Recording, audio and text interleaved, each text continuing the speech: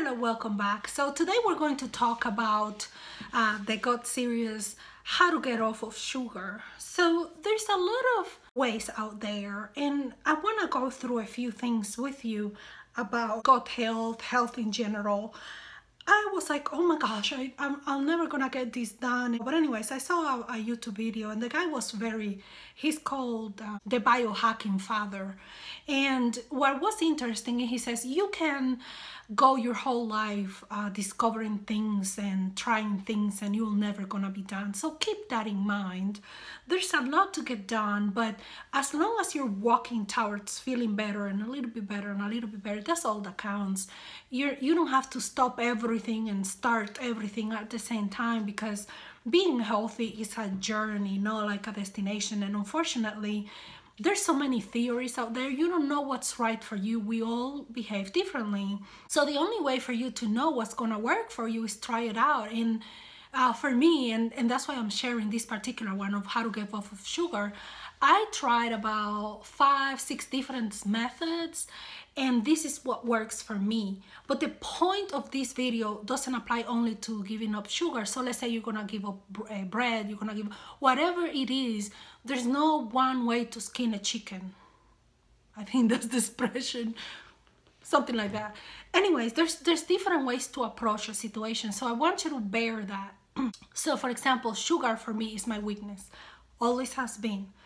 What happens is that you have bugs or bacteria microbiome in your body, and if you've been eating in a certain way, your bacteria will be hungry, they will crave, and they will drive your food choices. So it is an uphill battle, okay? It's not about manpower. You are fighting literally the monster within you, right? Because you have to create new bacteria, and you have to create a new environment for you to feel comfortable in these new things that you're gonna do for your health, okay? Especially if we're trying to get healthier in our gut and in general.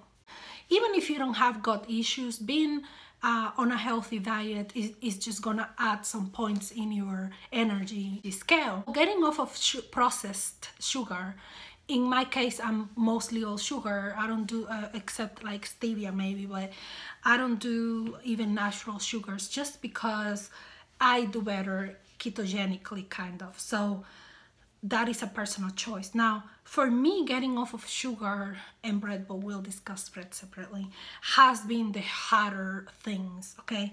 And the only reason, let me tell you, is because I'm a hot chocolate person. I have to, like everybody's coffee in the morning, I'm hot chocolate in the morning.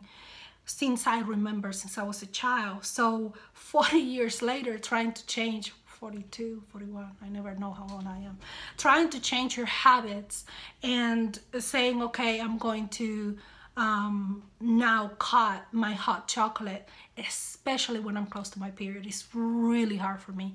I tried cold turkey, okay, and that did not work for me. And I have gotten on and off sugar now easily. Is the following. So for me, I forget about like I have to enter in ketosis. I don't think about that. My first objective, if I'm eating wrong, to go back to eating better, is okay, I have to cut sugars and processed and flours, right? But cold turkey for me doesn't work. So what I do is that I do a transition phase, and that works for me perfectly, okay? So the first day, let's say that yesterday I had a hot chocolate. Today I say, okay, I wake up. What I will do is that I will allow myself, let's say, a coffee with a lot of stevia, and I don't pay attention to, oh God, stevia and how much. No, because right now my objective is getting off of the sugar, okay? So let's say that I have breakfast and I crave sugar again, then I'll eat more berries than normal. So I will do maybe half a cup of blueberry, and if I'm gonna go crazy, I'll eat a whole cup of blueberries. And yes, I know that's sugar, but bear with me, it works for me. So at lunch, I eat lunch, I have sugar craving. I do, let's say, or a snack, I get a craving. I have dessert, I have peaches and cream, and my peaches are cooked with stevia, okay? So I only get the sugar of the peaches. And I go ahead and do that. And then if in dinner I want to have again peaches with cream, I'll do. They have a lot of fat because of the whipping cream, and I'll insert a video. These are my peaches and cream. They have peaches cooked in stevia, whipping cream, and almonds. So they will be, you know, very filling and very good. So that's what I'll do.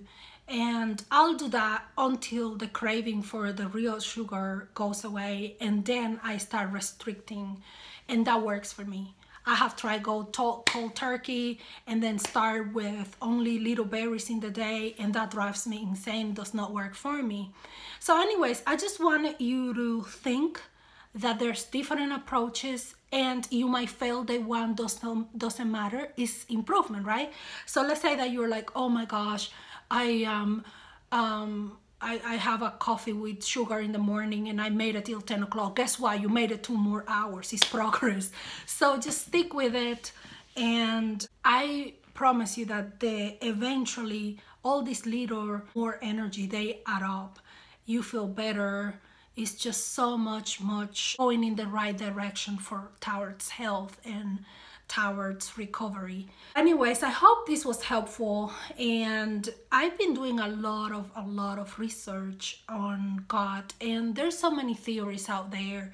I could go on this series forever, because keto's good, keto's bad, protein's good, low protein's bad, high protein's good, high protein, you know, there's everything out there. High fat is bad, low fat is bad.